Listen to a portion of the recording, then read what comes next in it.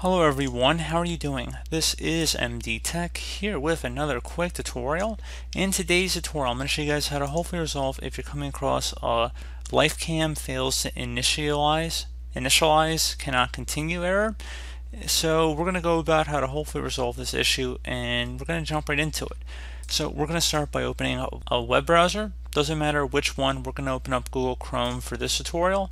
And there's going to be a couple links in the description of the video. First one's going to be for a support.microsoft.com web link here. So I just want to give it a moment here to load up, and we're just going to wait a second because there's going to be an important download that we're going to want from here, and that's going to be the Lifecam HD firmware update. Get the highest number update possible in this list because it's going to have some older updates in here too. So at the time of this recording, it's a 6000 update, and that's the one we're going to go ahead and run here. So it should say verify publisher, Microsoft Corporation. Go ahead and select yes.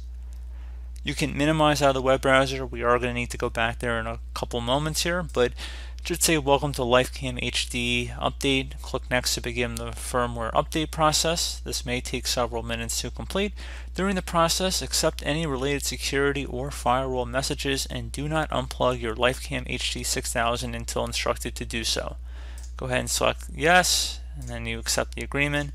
Next again, and next. At this point, you want to go ahead and plug in your applicable camera. So again, 6000, when I meant the most up-to-date one, is obviously related to which one you are trying to install.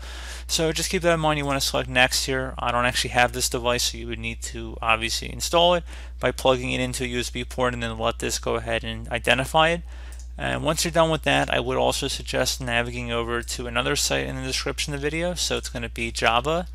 Going to have to go download Java if it's not already installed. I'm going to go select the red Java download button on the middle of the page, and we're going to agree and start the free download.